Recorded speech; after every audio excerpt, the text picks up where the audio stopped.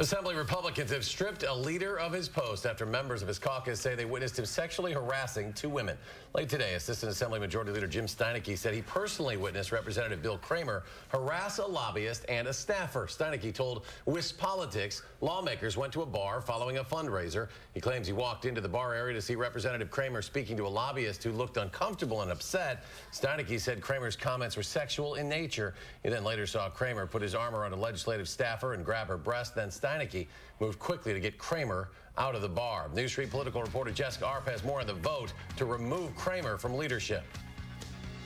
For the first time in state history, a woman now holds the position of Assembly Majority Leader, but under controversial circumstances. Colleagues, I rise today to make a motion to remove Representative Bill Kramer from the position of Republican Assembly Majority Leader, effective immediately. Assembly Republicans spent just more than an hour in private discussing allegations against Majority Leader Bill Kramer, accused of groping a female lobbyist and making inappropriate comments to a female staffer. Some of the actions actually witnessed by other lawmakers. We can't condone that. I don't care what side of the aisle you're on.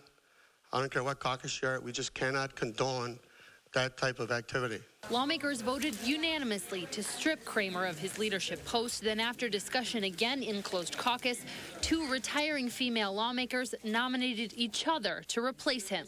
So I know that you would be a fabulous majority leader because you have a lot of dedication for this job. She's done a good job for us, and I'm sure she would do a good job in the future. Legislators then elected Strakota as Majority Leader. When you woke up this morning, I didn't know that this is where I was going to be this afternoon, but I will step up to the challenge as the Majority Leader. Assembly Speaker Voss says he's unsure whether Kramer will return in the two remaining session days, but doesn't think he should return next session. I think what Representative Kramer did was without question reprehensible and something that can't be forgiven.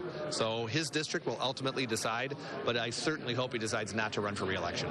Kramer was not in caucus, and Voss said he had not spoken to him since he canceled the meeting Saturday and entered treatment. Kramer has not offered comment since the news broke.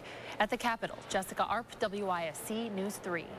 The Assembly Speaker said someone had filed a complaint with Legislative Human Resources against Kramer, but wasn't aware of any criminal charges being filed.